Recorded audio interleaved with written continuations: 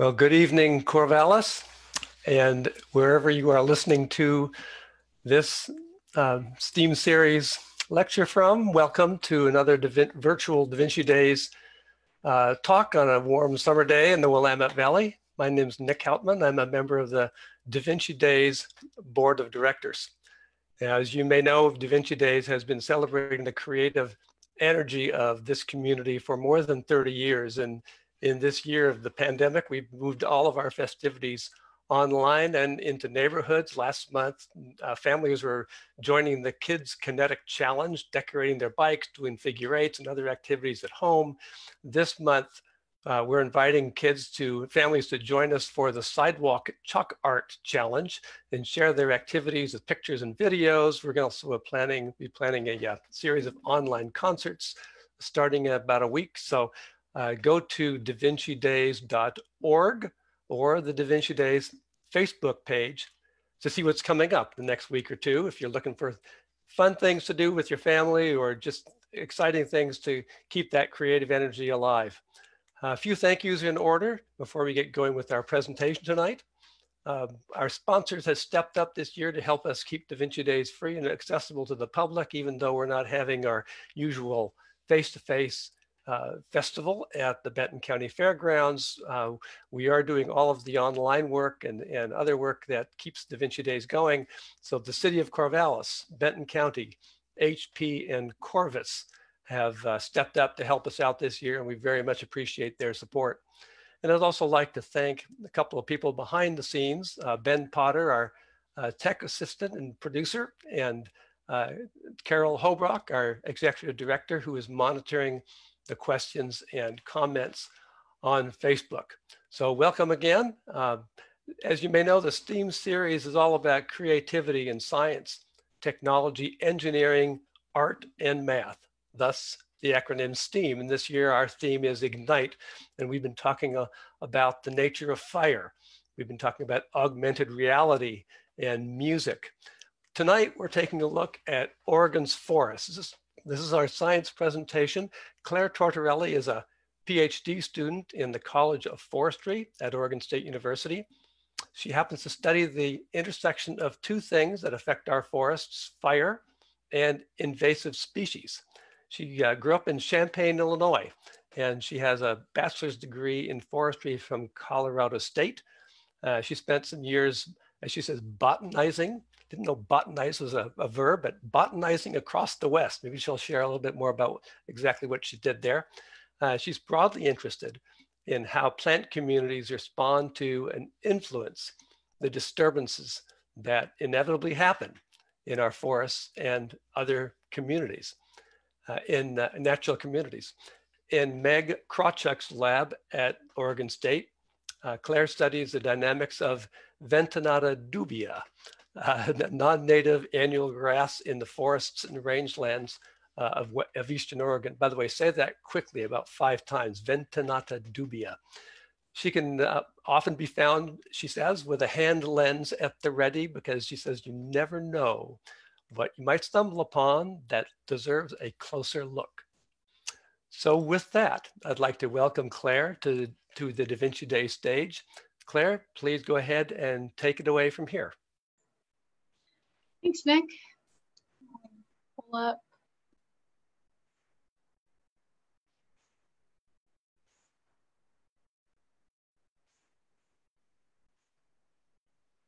Yeah, thanks, Nick, and thanks everyone for coming out today. I just want to share a little bit about my research on invasive plants and fire in Oregon. So I want to start us off talking a little bit about the balance of fuels and fire, and hopefully what's a familiar ecosystem to many of us Oregonians. So here is what might be a familiar scene, a low severity fire burning through the understory of a ponderosa pine forest.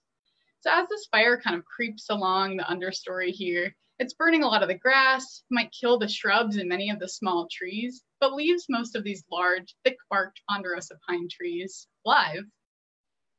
And frequent low severity fires like this one are really important for keeping this open structure in the forest and for maintaining ecosystem functions that go along with those open forest ecosystems.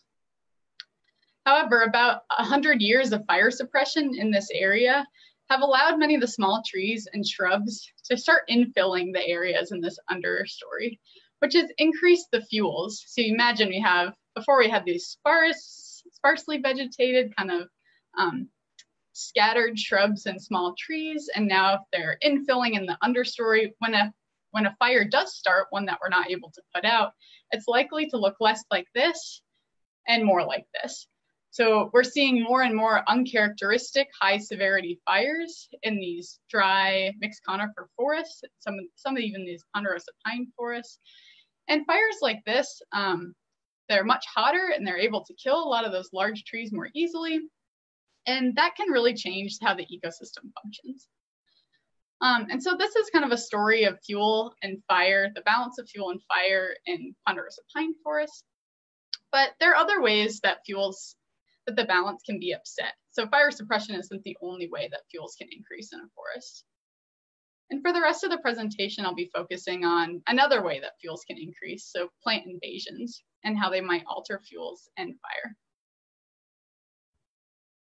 So I'm going to bring us over to the Great Basin, so kind of the Nevada region, where this is a familiar sight. So I see these vast landscapes of scattered large shrubs, big sagebrush. And if you look at this photo closely, you can see that while we have those scattered shrubs, in between those shrubs, there's a lot of bare ground. And on that bare ground, there's some bunch grasses, aptly named for their kind of bunchy characteristic. But there's not much else in the way of fuels. And so you can imagine that if a fire were to ignite in this system, it might burn one or two shrubs, maybe a small patch, but it's going to leave the landscape relatively unburned, burning under kind of normal fire conditions. So you might get a patch of burned area, leaving a lot of the surrounding sagebrush unaffected because the fire was stopped by that bare ground where there are no fuels to carry it into the surrounding sagebrush. And leaving that area unburned is really important for this ecosystem because sagebrush recovers very slowly after fire. It doesn't resprout like many shrub species and requires a seed source to either survive the fire, which is sort of rare, or to be transported into the fire, into the burned area, which is more common. And the seeds don't transport very far. So it's really important to have sagebrush that's unburned, that's close to the burned area in order to for these areas to recover to their pre-fire state. But what we're seeing more common in these areas is an invasion of cheatgrass, which is an annual grass. It's the red and gold foliage in this photo that really is filling in the understory of these sagebrush ecosystems and transforming what was before a lot of bare ground and scattered bunch grasses to like a carpet of grassy fine fuels. And you can imagine now that if a fire lit in this ecosystem, that cheatgrass is going to act more like a conveyor belt, carrying fire from shrub to shrub. So instead of patchy fires, we might get fires that look more like this, with large landscapes of many shrubs burning, leaving large areas of burned ground and few surviving sagebrush to reseed those areas. And that can really alter the ecosystem function here. So if we lose those deep-rooted sagebrush species from this site, that can alter things like hydraulic cycling, nutrient cycling. It can impact habitat for species that rely on sagebrush, which can, again, alter those ecosystem functions. And instead, you might just have a lot of cheatgrass, which has different properties. So although all invasive plants serve as some sort of fuel provided there's a fire, grasses are particularly prone to altering fuels and are particularly problematic for fires, especially annual grasses, for a couple of reasons. And one of those reasons is because they grow really fast and they produce a lot of seeds, which allows them to spread very quickly. Another reason is because of just their structure. They're this tiny, flimsy grass that has kind of a lot of air. We call that, it has a lot of air where it grows, so it allows the wind to kind of blow the fire through and allows that fire to spread more easily than if it was kind of a densely packed plant there. And the final reason, there are many reasons, but another reason, a really important reason, is because annual grasses tend to recover very quickly after fire. They can be up to their pre-fire cover in a year or two after fire, which cannot be said for many native species. And this can cause kind of a grass fire cycle where you have cheatgrass or another annual grass that helps promote the burning in these ecosystems. And then after the burn, the grass comes in or some of the seeds survive and increases those fine grassy fuels again in this ecosystem. And you get this cycle of grass and fire and more fire that's really difficult to break. And these grass fire cycles are pretty common across the West, unfortunately. We've seen invasions of cheatgrass, like I said, in the cold deserts of the Great Basin, those blue areas on the map. Around here, we have closely related species such as red brome invading and causing grass fire cycles in the warm deserts of the Southwest, and a mix of annual grasses doing the same thing in the California Mediterranean regions. But a lot of our ecosystems have remained relatively resistant to annual grasses and their impacts. One area we'll be focusing on is the Blue Mountain ecoregion of northeastern Oregon here. And in this mixed forest and shrubland region, we've had relatively little impact from invasion of annual grasses in the past. And one reason that these areas might be resistant is because they're kind of outside the environmental and community tolerances of the annual grasses that are present. So cheatgrass and deuceahead and kind of a mix of those annual bromes. And the tolerances for annual grasses kind of range across the spectrum. So the figure here I have on the x-axis, we have increasing or just a variation of different ecosystems from warm, dry deserts on the bottom left to cold, moist mountain sagebrush regions on the bottom right. And on the y-axis, we see increasing resistance to cheatgrass. This indicates that communities are kind of more or less susceptible to being invaded by cheatgrass, from low going to high. And you can see this, we have kind of a curve on this graph indicating that these warm, dry areas are pretty resistant to cheatgrass. And then we kind of have a dip in those Great Basin sagebrush regions we saw earlier, and then increasing resistance again in the cold, moist regions. And one reason for that is because in these warm, dry areas, there's just not very much water, and cheatgrass really needs water to establish. So we say this is kind of a resource-limited ecosystem. Cheatgrass can't do very well here. It doesn't have the resources it needs. On the other end of the spectrum, there's a lot of water in this cold, moist ecosystem, but because there's so much native vegetation, even though that water might be present, it's being used up by the native species. So there's a lot of competition here. So that also decreases the resources available to cheatgrass. But in the middle, in the great sagebrush ecosystems, it's kind of has just enough resources, just little enough competition for cheatgrass to really take over. But a disturbance such as fire can lower community resistance in all of these ecosystems. So in the hot, dry site, you might get a fire that burns through some of these shrubs, increasing resources, nutrients where the fire burned, and providing a little area for cheatgrass to be established. And the same is pretty much true for the cold, moist areas, where we're also increasing resources by decreasing competition. And while this is the ecosystem kind of gradient of resistance for cheatgrass, a new invasive species might have different environmental tolerances. And it's hard to predict what these environmental tolerances might be as the species moves in from its native range to its introduced range, where the ecosystems don't exactly align. So it makes it really difficult, again, for us to know which ecosystems might be affected. And it could be that these warm, dry, or these cold, moist ecosystems, while being resistant to cheatgrass, are susceptible to a new invasive species with different traits. And that's kind of exactly what we're seeing happening in the Blue Mountain ecoregion, where this new invader, Vencinata dubia, this annual grass with a very shallow root system, it's kind of this tiny, flimsy thing, but seems to be it's heavily invading this region and seems to kind of fit that ecological niche. So it's able to survive here where other invasive grasses seem not to be able to do so well. So just a little bit of background on Vencinata.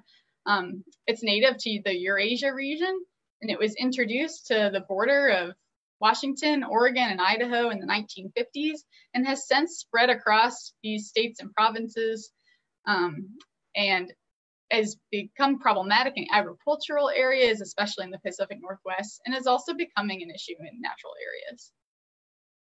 And one of the areas that Ventonata is most heavily impacting are these rocky forest openings we call scablands in the Pacific Northwest.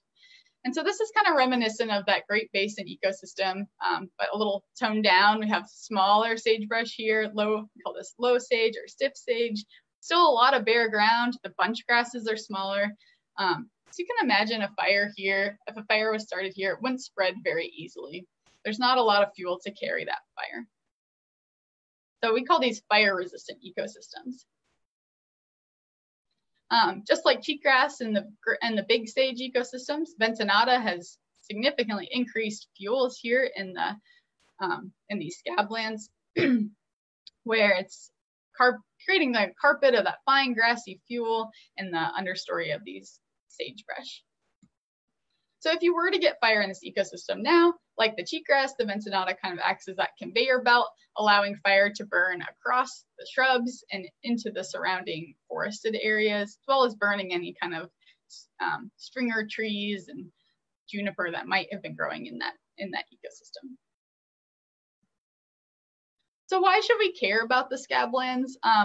One reason is because they host a wide variety of, a big amount of biodiversity, including many rare and endemic species and First Nation foods. They also provide habitat to rare animals like sage grouse and provide winter foraging grounds for elk and deer. Another really important role these scablands play is in fire management. So I'm going to show you a short video here of a friend smoke jumping to access a nearby wildfire.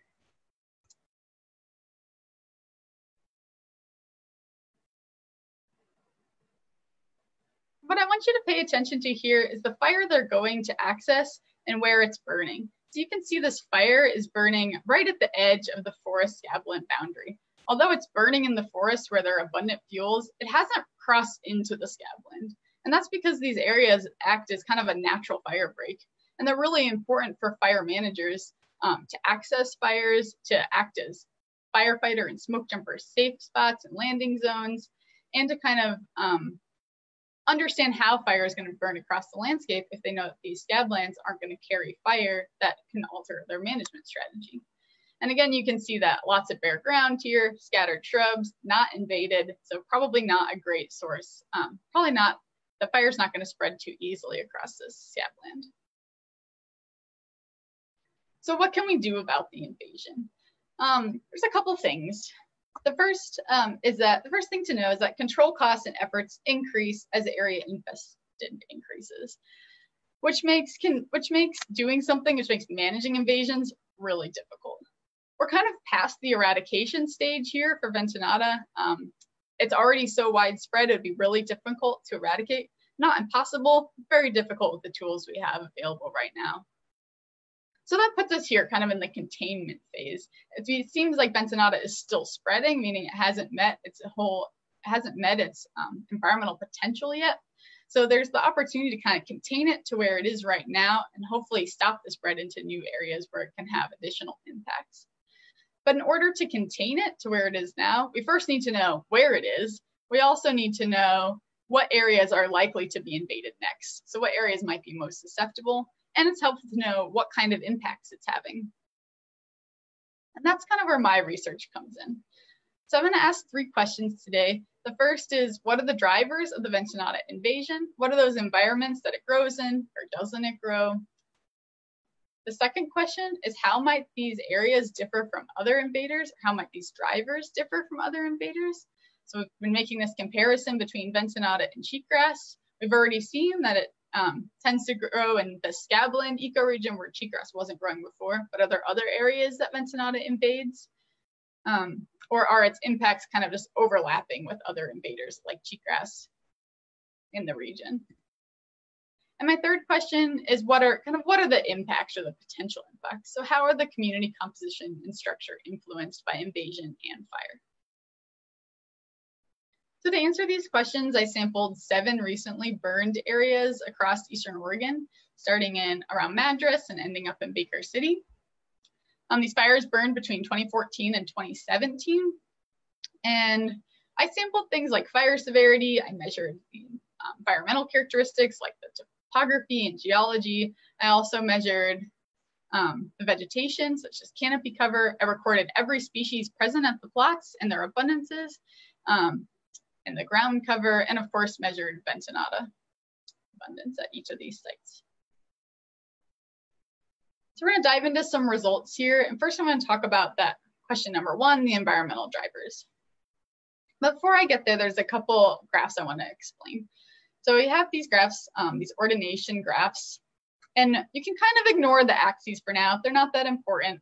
What is important to know is that the points on this graph indicate my sample plots, and sample plots that are closer together on the graph indicate plots that are more similar in species composition. So this is a lot, but we're going to break it down. Starting with our big sagebrush sites. This is like that first picture we saw, the big sagebrush and the cheatgrass. Those are our red diamonds, indicating sites with similar species composition, driven really by this big sagebrush in the overstory. Then we have juniper plots. So here we have western juniper woodlands. They're kind of open woodland plots, mostly juniper, some ponderosa pine. They kind of varied in understory, which made them spread out across the graph. And our open ponderosa pine and mixed conifer forests. And finally, those blue squares indicate our scabland plots. So now on top of those communities, on top of those plots, I'm gonna lay these environmental drivers, and those will kind of give us an idea of what are the environmental drivers driving those different plant community types. So now we can put a little bit of a title on our axis. So axis 1 is gonna represent increasing from sandstone and sandier soils with more bare ground to rockier soils that are more basalt driven. And axis 2 shows an increase in canopy cover, and a decrease in temperature with increasing elevation.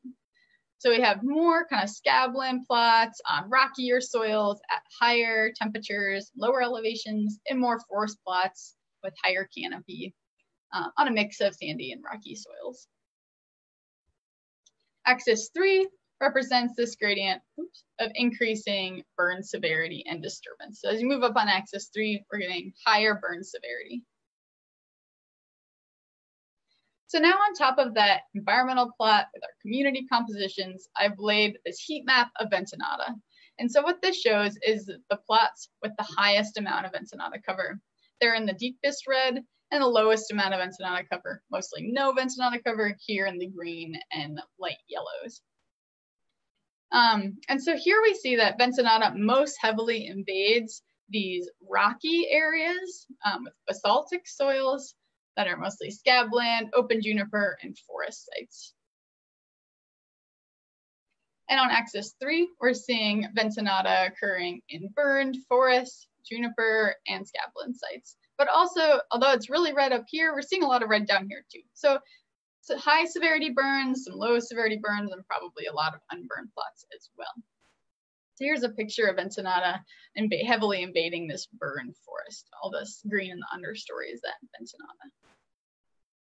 So to answer question 1, we found that Bentonata is associated with unburned and burned forests, woodlands, and scablands with those rocky basaltic soils. And so that's great to know, but what we really kind of want to know is how does this differ from other invaders in the area? And so what I've done here is I've taken that heat map and I've repeated it for 2 other invasive annual grasses, one of them being cheatgrass, we're familiar with, the other one Medusa head, also common across the region and also problematic. And I've taken the reddest area, so the top 20% of the heat map, the plots with the top 20% of the Bentonata abundance, and I've drawn a circle around that for each species. So the red representing Bentonata, the yellow cheatgrass, and the blue Medusa head.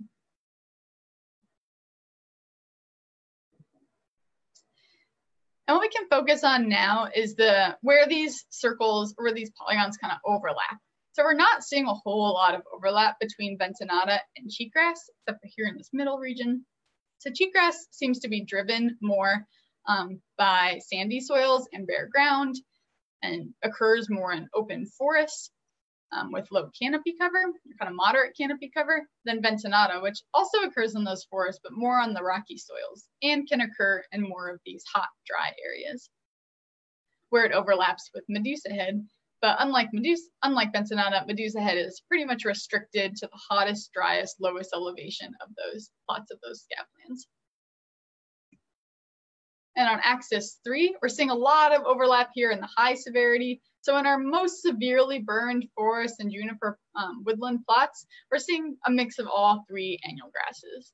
So in these instances, Ventonata is probably not increasing that overall footprint as much as it is here in this area where you're not seeing overlap with the other 2 grasses, where Ventonata is occurring in these less severely burned areas. So this plot tells me that Ventonata is probably increasing the invasion footprint and those subsequent impacts that annual grasses can have. So on to question 3, how are the community composition and structure influenced by invasion and fire? First, we're going to look at how Ventonata relates to species diversity, or the number of species present in each plot. And on this graph, we have on the x-axis, Ventonata increasing in cover, and on the y-axis, species richness, the number of species increasing. What we see is that in unburned plots, so here we're just looking at the unburned areas, Ventonata doesn't have a strong effect on native species richness, and it has a slightly positive effect on non-native species richness, indicating that either Ventonata likes to grow in areas where there are lots of non-native species, or it may kind of promote these non-native species somehow. But it's a different story when we looked at the burned areas. So here we see a strong negative relationship between native species richness and Ventonata cover in the burn plots, and not much of a relationship between non-native richness and Ventonata cover in the burn plots.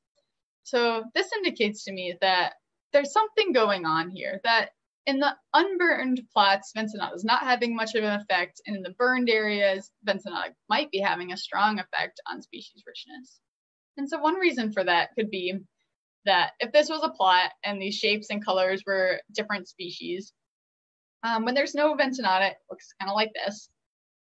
When Ventonata is introduced, we've added the species Ventonata, but we haven't removed any of these other species, indicating that perhaps Ventonata is just growing and it's filling in these gaps. It's able to kind of tap into these potentially unused resources with a different trait perhaps that the native species don't have, and it's not really impacting their growth, at least in the short term, but it's still like it's existing there, it's invading there. But if a fire occurs and we go to kind of ground zero, we've burned up everything on the ground, and Ventonata grows up now, now it could be that kind of one of 2 things that's happening. Either Ventonata is kind of out-competing these species for those resources that are available after the fire, maybe growing much faster than the native species after fire, or more adapted to use those resources, or these native species just really aren't adapted to fire at all because they grow in these fire-resistant ecosystems and did not evolve with frequent fire. And so it could be they just take much longer to come back after fire, or maybe they don't have the seed source necessary to reseed these areas after fire. And that would cause that diversity to decrease. Kind of the final option is that Ventonata is just growing in areas after fire where there are fewer native species. So instead of kind of a causal relationship, we're just looking at a correlative relationship here, where Ventonata, instead of causing the decrease in diversity in burned areas, is just simply growing in areas that are less diverse to begin with. So my inclination is that burning may increase the impacts of Ventonata on native species richness. Now I want to break it down. We talked about the number of species on a plot, but we want to kind of talk about what are those species roles, their functional groups. And so I've broken those species down into 6 groups. We have annual forbs, annual grasses, invasive species, perennial forbs, perennial grasses, and shrubs. And these invasive or non-native species are mostly annuals in this area. And this graph here is going to show a dot for each functional group correlated associated with an increase, a 10% increase in bentonata cover. So if annual forbs was positioned here at the 1.1 line, that would indicate that there's a 10% increase on average in annual forbs for a 10% increase in bentonata cover. So now looking at the real data, what we see here is kind of similar to our species richness plot. There's not a very strong relationship with functional group cover and bentonata cover. But when we add the burn plots, it tells a little bit of a different story. So here, just focusing on the perennials, we see a slight decrease in cover with increasing bentonata cover. But for the most part, these are really closely related. And this indicates to me that these species might be conveying some resistance to plots where they're present. So there could be, if there are more perennial forbs at a site, that might be deterring bentonata from invading there or preventing it from invading there by using up those resources or just using up the space available. But on the other hand, where these annual species are present, or annual forbs, annual grasses, and our exotic species, which are primarily annual, we see a big decrease from our unburned to our burn plots. So while they are mostly on average positively associated with bentonata and unburned plots, but were pretty variable, in the burn plots, we're seeing all negative associations. And this indicates that we're kind of looking at that previous figure where bentonata is growing in the gaps in the unburned areas, not really impacting the species cover, but in the burned areas, it might be outcompeting them or coming in faster and then outcompeting them, but somehow it's kind of impacting these species in the burn sites. And our final situation is with our shrubs here, where we have also an increase or kind of a more negative association with bentonata in the burn plots. But this one indicates to me more that we're just losing shrubs from the ecosystem. It's kind of unlikely to me that bentonata would be able to outcompete a whole fully established shrub. So probably these are burning in the fire where bentonata is present, and they're establishing very slowly after fire, or not establishing at all, because we saw very few seedlings as well. But that cover is going to be vastly reduced when you lose a large shrub on the landscape opposed to a small annual forb. So just like with species richness, but here we're seeing that burning may increase the impacts of bentonata on functional group cover. So those are my 3 questions, and I just want to go sum up the ecological implications of this study. Our first takeaway is that bentonata is invading this novel niche, mostly in those scablands, but also in those unburned open forests and woodlands, that increases the overall invasion footprint and increases the overall impacts of those invasive species. While it's associated with burned areas, it doesn't require fire to invade. So we're seeing it heavily invading unburned areas as well as burned areas, which means that even an unburned landscape could be really susceptible to invasion. It could alter fire behavior in previously fire-resistant communities like the scablands. It was correlated with lower richness shrub and forb cover in burned areas. And that signified that fire may intensify invasion impacts. So I want to briefly go through some management implications of this study. The first being that we might just need to reconsider fire management strategies and safety zones if these areas that used to serve as natural fire breaks are now invaded and carrying fire. It could be that prescribed fire alone may not be an effective control strategy and may cause unintentional impacts when bentonata is present. Prescribed fire can be used to control a lot of non-native species effectively. And it could be that it does for bentonata as well, but because the study was just looking at wildfires, mostly in the late summer, it could be that a different season, like an early spring fire, could have an effect on bentonata. But would definitely, the study would suggest that a late season prescribed fire may have unintended consequences for bentonata and native species. We also saw bentonata may require different control strategies because it grows in these different environments. and that those annual species, because of their positive association unburned plots, may indicate sites at high risk for invasion. And perennials may increase invasion resistance because of that negative association in the unburned and burned plots. So it could be that sites with lots of perennials might indicate an area that's more resistant to invasion. This could also help us if we're trying to restore a site that's already invaded. It might be we want to plant more perennials if they help confer more resistance. So where are we going next with this study? We have kind of a big group of folks thinking about landscape implications of Ventonata. Here's an aerial photo of the Ochiko National Forest, which is where a lot of our research took place.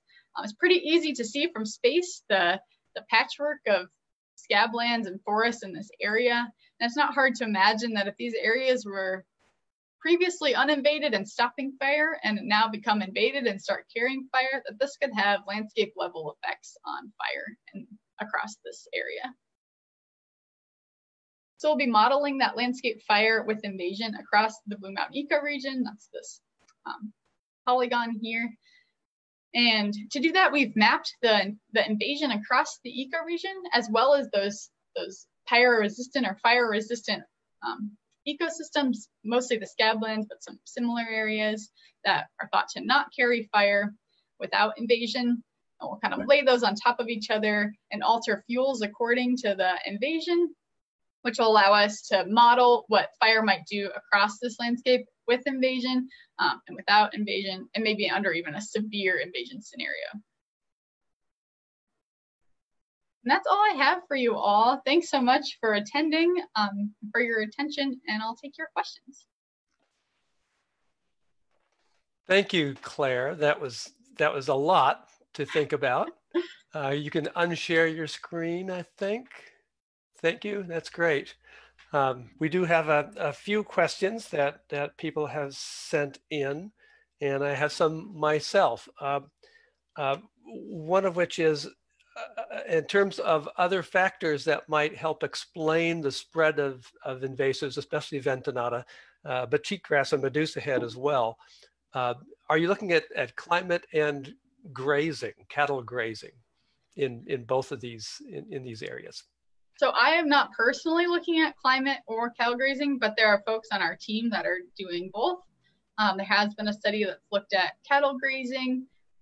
It's kind of a muddy study because there is also a lot of elk grazing in the area and they're much harder to exclude. So the results from that are kind of inconclusive, but I can tell you that most of the landowners we talk to will say that their cattle will avoid eating Ventonata. Some say that they'll eat it at certain times of the year, but it's pretty unpalatable as far as we know, unless you kind of turn it up and turn it into pellets, and then cows might eat it.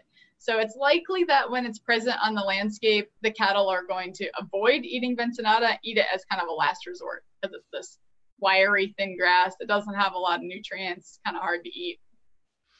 As far as the climate goes, that modeling piece I was talking about at the end will also have a climate, kind of a climate chapter. So it'll be kind of the today chapter, and then we'll model that same effect of Ventonata of the invasion on fire and kind of a projected future climate. Okay, thank you. You mentioned that the Blue Mountain region as an ecoregion has been somewhat resistant to cheatgrass invasion. Is it also resistant to Ventonata? It's not. So that's what we're finding, is that it's resistant to cheatgrass, but it's not resistant to Ventonata. Probably because, I mean, Ventonata might have this other suite of traits, or it's just able to survive at slightly colder temperatures or have a slightly different root system, but really for reasons completely unknown. Cheatgrass and other annual grasses like medusa head are present in the ecoregion at low abundances, and they will heavily invade a burned forest in some cases, but they're not invading those scablands. So we're finding that there's, Ventonata is really increasing that annual grass footprint instead of overlapping. Yeah. Are there restoration scenarios that are being developed to control Ventonata, not to mention medusa head and cheatgrass, which have been around for a long time, but it seems like restoration is going to be necessary as these plants continue to proliferate. Yeah, so I can't speak to that too much. I could say that Ventonata is still really new. We only added it to the Oregon noxious species list just last fall. So it's rapidly expanding. It definitely, restoration would be great. We're still in the very early stages of research to understand kind of what would be the best restoration management strategies, but there are managers that are trying things, trying different herbicide applications and to try to get it under control, but Yeah. yeah. Difficult. Does it change the severity of the fires that do occur in these That's areas? also something we're looking into. So severity is kind of an interesting topic, but so in the scablands, I guess you could say that it's increasing severity because prior to Ventonata, there was no fire, and now there's fire, and the fire is burning the shrubs, which is kind of the only overstory species. So I would call that a high severity fire. You're kind of losing all the vegetation on the landscape when a fully invaded scabland burns. But in the forest, it's more complicated. We don't really know. Like, likely if there was just Ventonata in an understory and not a lot of woody fuels, probably just have a low severity fire in that forest. But if you saw, like in the picture of the fire burning adjacent, or the video we watched of the fire in the forest burning adjacent to the scabland that was uninvaded, it could promote high severity fire if those invaded scablands act as kind of a fire conveyor belt and carry fire from one, let's say, fuel loaded forest to the next fuel loaded forest that might not have burned if the scabland wasn't invaded. So perhaps prescribed fires might, and other techniques for reducing fuel loads might be useful for, if I'm hearing you correctly, reducing invasive abundance, Ventonata, cheatgrass, and others, as well as reducing severity of the fires that will and do occur in these areas. It could be. It's really tricky because a lot of our fuel reduction methods are focused on reducing woody fuels, which do carry, I mean, they do promote a lot of the severe fires, those extra woody fuels in the understory. But a lot of those same fuel reduction methods also exacerbate invasions because we're in there either burning, which we've seen can promote invasions, or cutting and dragging logs. There's a lot of understory disturbance, which promotes a lot of invasive species. So it can be challenging, I think, like woody fuel reduction following up with an understory fuel reduction, like a herbicide spray, could be a good alternative, but there's a lot of downsides to herbicide too. So it's kind of, what do you want to manage for? What kind of fire do you want? What are your goals? Is your goal to restore a diverse understory community, or is your goal to reduce high severity fire, or is there a mix of things? Okay. Yeah. It's complicated. Yeah, as all these questions become, yeah. Right. Does sagebrush restoration, in your experience, or have you talked with people who are active in restoring sagebrush communities? Does sagebrush restoration have an impact on Ventonata abundance or success or lack of success in new landscapes? So I don't do that much work in the big sagebrush where a lot of that restoration work is being done. There's also not right now not that much Ventonata in the big sagebrush. It is expanding there. It has been reported there. There are areas that are heavily invaded, but where like the pictures I was showing of that low sagebrush is where kind of the front of the invasion is right now. And as far as I know, I don't know of any work that's being done to restore scabland sagebrush. Okay. But yeah, in the big sage, I don't know what the impacts on Ventonata would be. Yep. A question of a different sort here for students who might be watching your talk and thinking this is pretty cool and they'd like to get involved in this and pursue this, perhaps as you are doing. How would you recommend they prepare? I'm thinking high school students. What do they need to do to get their foot in the door to do this kind of work? For high school students? Yeah. What should they be looking at or studying, or what sort of volunteer activities perhaps might they engage in? Or I guess there's always opportunities to volunteer on restoration projects and sometimes collecting on research projects. But I think just studying something in the natural sciences, it doesn't have to be all that specific. Like I would say take a lot of math, Yeah, yeah. Okay. biology. Yeah. You know, you need your statistics, and then it's more focusing on what you're interested in grad school, I think. We have another question that relates to the response of the fire management community to burns ignitions that do occur on the landscape. Does the presence of invasives change the calculus in your experience, or should it, if it's not, to the decision to let a fire burn versus no, we need to put all fires out, which has been largely our practice, but that's changing now. Yeah, I think that's a difficult one too. I think again, it comes down to your goals. Like if your goal was to prevent spread of ventinata and areas are burning that are invaded, or if your goal is to, you know, promote diversity in that area, then I'd say you might want to put it out. But there's so much more to an ecosystem than one invasive grass. So yeah, I think it really comes down to those goals. Okay. One final question here. I think it's final. We'll see if more come in, but one person was wondering if you're aware if anybody at OSU had looked at the Chip Ross fire of 2014. That was a big event for Corvallis, of course, because it was close to homes. Did anybody look at that fire, perhaps with an eye on the plant communities that were where it occurred? You know, I'm not sure if anyone's done research out there. I've spent a lot of time in that burned area and can tell you there are a lot of invasive species, including ventinata, in that Chip Ross burn. But whether or not if someone studied it, I'm not sure. It's been like a pet project of something I've really wanted to do, is install some plots out there and monitor invasives in Chip Ross. But we'll see. The forever PhD student. Or it could be an interesting citizen science project if you really gather some interesting people who wanted to learn more about that. Yeah, if you're into iNaturalists and you see grasses out there, take a picture. Yeah, great. Well, listen, that gets close to the what we have time for tonight. I want to thank you very much again for being such a good presenter for us and sharing your knowledge and sharing your work. It sounds like you need an army to do that kind of work with all the plots that you and your colleagues are looking at. So I want to tell the audience, please check out davincidays.org again for events such as the Sidewalk Chalk Art Challenge and the upcoming music series that will be starting off toward the end of August.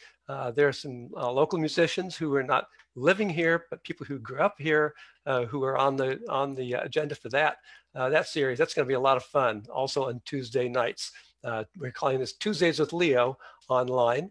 And I want to thank you all for being here. And again, thank our sponsors. And next week we'll be back here for the final STEAM lecture series with Eduardo Cortilla Sanchez, who's going to be talking about renewable energy and the grid, how the renewable sources such as wind and solar are they compatible with the grid that serves us and that we know and love when it works and hate when it doesn't. So listen, have a good night, everyone. Enjoy the rest of your evening and see you next week. Thanks a lot. And thanks again, Claire. Good night. Thank you.